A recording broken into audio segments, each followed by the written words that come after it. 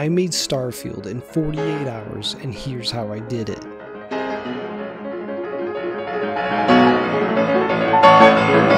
Nah, actually it was pretty easy because I didn't use a 26-year-old engine. So before we get started, we need to nail all the parts that make up Starfield. Planets, weapons, space travel, AI, missions. These 5 things are what make up the game. These 5 things are pretty common in every game, well, maybe except the planet, but they're pretty core to Starfield, so we'll try to focus on these. So let's talk about planets. 3D planets can either be extremely complicated or ultra smooth brain, depending on how you treat them. In Starfield, they're pretty smooth brain. I mean, it's literally a simple landscape with a one direction of gravity contained in a little box.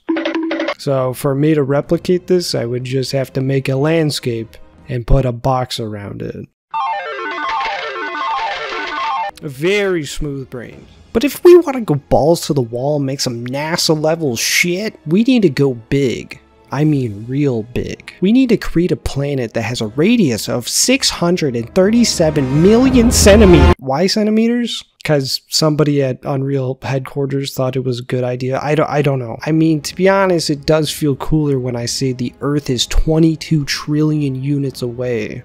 Now for the terrain, there's a few ways to generate noise.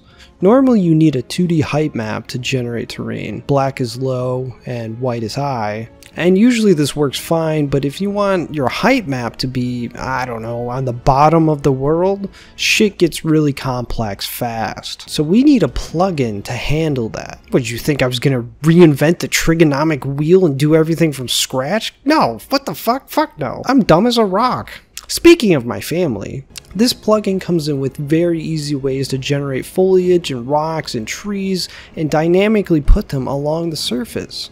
Speaking of surface, you like those segues? We need some way to keep the player on the surface of the planet, but still allow them to walk around freely. There's a few ways to do this, but there's also a few plugins out there that can achieve this. So I started with one plugin called Ninja Movement, and it stuck me to the planet, but it worked a little too well because it stuck me to everything. Literally walking up a side of a building right now, what the f. The other option is MGT Gravity, which also just so happens that they collaborated with Worldscape, the same people who makes these giant ass planets that I'm using. So I made a few adjustments and it just works. That easy. There was never a single problem. I definitely didn't have to message everyone like 20 times. I should have you know that this adventure of getting a character to walk on a planet has been a long time coming. Like, I started this when I first started on 2 years ago. And look at me now! So every game has some sort of inventory and weapon system, whether it be Starfield or Fallout or even my game. And just like planets, you can make them either overly complex or really brain dead simple.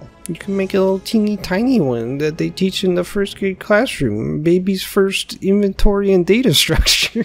But we're going to go with something that's kind of right in the middle of all that. Mainly because I don't know how to make the overly complicated stuff. Luckily, Starfield isn't too complicated and it's pretty simple to replicate. Pick up an item, store that item, organize that item, rinse and repeat. Although each one of those steps is a multifaceted problem with anxiety-inducing steps, and well, we can just break it down. Let's think of routes. At the top we have an item. This item contains very basic information like what the name is, what it looks like, how much does it weigh, what's the value of it. Pretty simple. And then we give it a child. These will keep all the same traits and information and even add more stuff to it. For example, we could call it a med pack and it restores health, but it still has all those basic values. Or we can make an additional child of the item and call it a weapon and give basic weapon functionality. This can go a long way and your routes can get pretty big. And if you make one change to the top, it trickles down and affects everything in the route chain route, the thing, I don't fucking know. Pretty cool stuff. And this is how large games are able to create so many items and loot, because it's very easy to manage and usually you can just change all these attributes based off a spreadsheet. Some real fucking nerd shit going on. I mean, it's a lot to explain, but I think it's pretty cool stuff, and I mean, it's something that I picked up in college, and it's something that I've been using since. But you know what's cooler than data structures and code? Fucking spaceflight! Literally goddamn in the sky, in the universe, flying around, zoom! Buckle up, Buster Boy, we're going to space! That's right, motherfucker. We can take off from a planet and fly to another planet seamlessly. I wish I could say that this was the hardest part of the game, but honestly, it did not take long at all. I just put in a bunch of zeros until it felt right, and it just works. Now, I have 4 different speeds of space travel. A low fast cruising speed meant for slow travel, you know, just get your final approach ready. A terrain booster, which, well, it's kind of in the name, it's meant for boosting on the terrain. An orbital speed, which gets you around planets really fucking fast. And then the final speed, light speed. No, light speed is too slow. Light speed too slow? Yes, we're gonna have to go right to ludicrous speed. Ludicrous speed? Sir, we've never gone that fast before. I don't know if the ship can take us. What's the matter, Colonel Sanders? Chicken? Prepare ship! Prepare ship for ludicrous speed. Fasten all seatbelts. Seal all entrances and exits. Close all shops in the mall.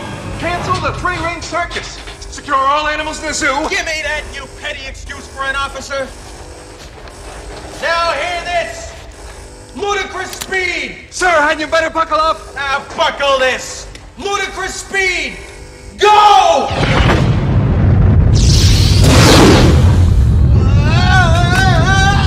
Ludicrous speed was literally created by smashing zeros on my keyboard until I got to the other side of the solar system. And I mean, it definitely works. I mean, I'm shocked it works, but it definitely works. Fuck you, NASA. I mean, wait, no, hold on. I need an internship, a job, please. You know what doesn't work? These transitions are horrible. So, as much as I tried to get AI working, it was such a difficult task that I ultimately gave up, and the new point of the game is to watch paint dry across the planet. Just kidding, bozo! We got this shit so easy. Fucking zoom. Look at this health. It goes up. Got the fucking get with the fucking zero.